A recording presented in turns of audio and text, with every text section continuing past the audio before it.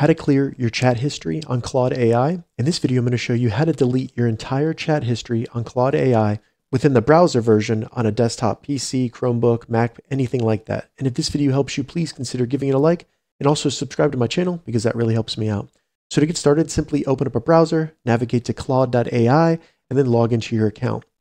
Once you get there, you can delete individual chats by hovering over them, selecting the three dots, and then selecting delete. But if you want to delete and clear your entire chat history on Claude, all you need to do in the left menu here, and if the menu's closed, just open it up by selecting the box up here, select chats, then hover over a chat, select the box next to it, and then just go up and select all. It'll select all the chats. You may have to scroll down if you have a lot of chats and ensure that all of them were selected, and then select delete selected. From there, just confirm you want to permanently delete these chats, give it a second, and then refresh, and all of your chat history on Claude has now been deleted. If this video helped you, give it a thumbs up, and please consider subscribing to my channel.